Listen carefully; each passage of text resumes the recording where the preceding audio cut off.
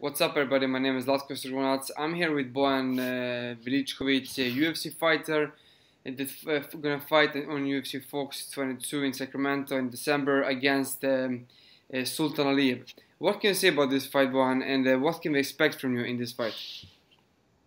Well, this should be a very interesting fight, very interesting matchup. Since Sultan and I are former teammates from American Top Team, we know each other. I can say really well.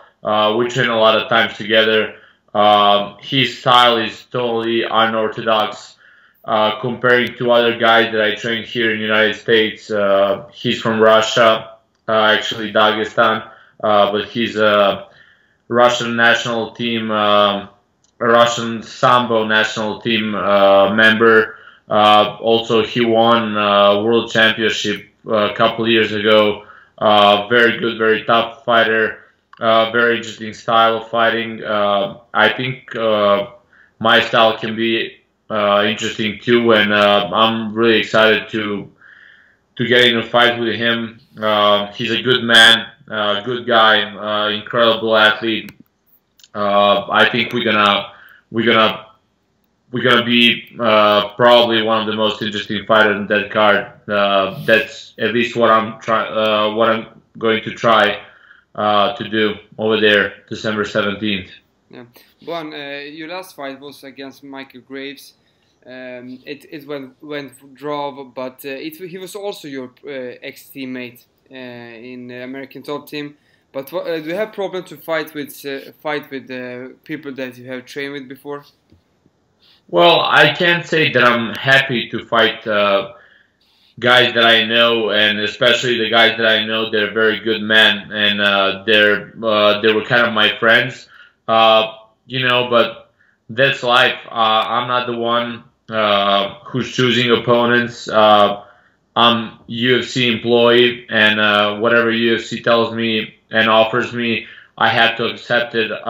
For this particular card, when it comes to fight, I asked from UFC to give me a fight in Europe, in Ireland on November 18th, and they said they already made the fight card. Then I asked to put me, because Europe is my home kind of, and I have a lot of fans over there, and they asked me when I'm gonna fight again in Europe.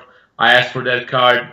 Then I said I'm gonna fight anybody that they give me. Then I asked for the fight in Canada on UFC 205, UFC 206 actually in Toronto, and because I know there's a lot of a big Serbian community over there, and I would have big support, and a lot of people would come to watch and support me, but from UFC came, and I also said that I'm going to fight anybody. The offer came a couple days ago. They offered me Sultan, and although I know him, there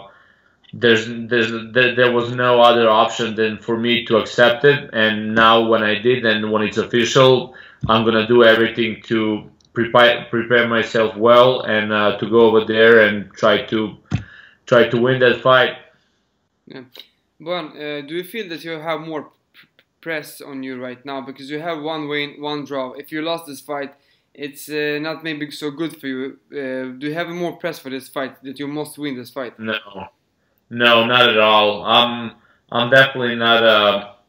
I'm not thinking too much about the result of the fight. I just want to go over there. Like last fight, I didn't lose. It was a draw, but I wasn't happy. For me, if I tried better, if I push myself more and Mike to win, and if I lost by a knockout or submission, I think I would be much more satisfied deep inside me, because I know that I did my best to win the fight.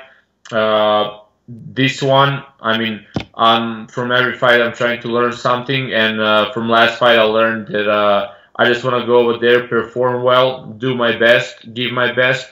If that's enough for a victory, I'll be the happiest guy, because that fight is also going to be one day before my birthday, and I can promise to you and to myself that I'm gonna do my best to win that fight and give myself a best birthday present ever. If not, if I lose by any kind of way, at least I'm gonna try to do my best and I'm very honest with myself. And after the fight, however the fight go, I just want to know that I did my best. Doesn't matter win or lose. Yeah. Bojan, your journey from Serbia to UFC was really difficult. Can you talk about that a little bit? It's really interesting.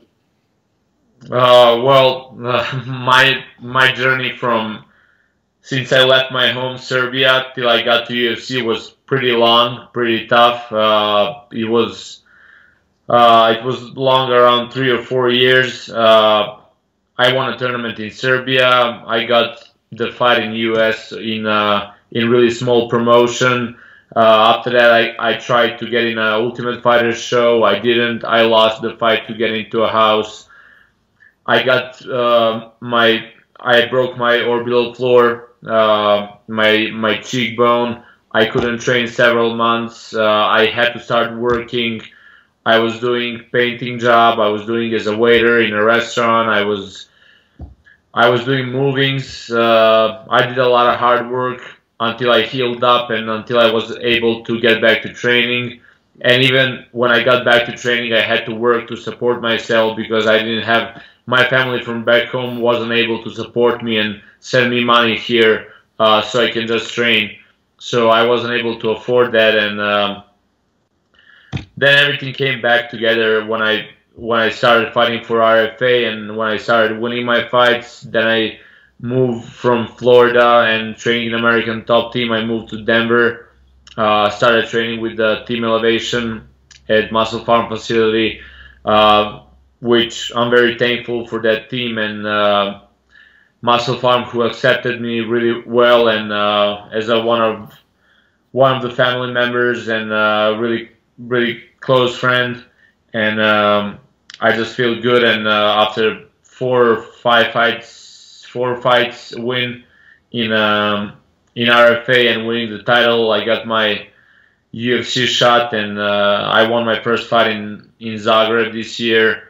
And then this draw with Mike, which I really think I didn't give my best. So for this one, it's my third fight, and how they say in Serbia, third one is the lucky one. I really hope that the luck is gonna be on my side in this fight, and that together with my effort, I'm gonna be able to perform well and to get that victory and put myself a little bit higher in my weight division and hopefully start grinding towards the top. Bojan, thank you for this interview and good luck with your preparation for this fight.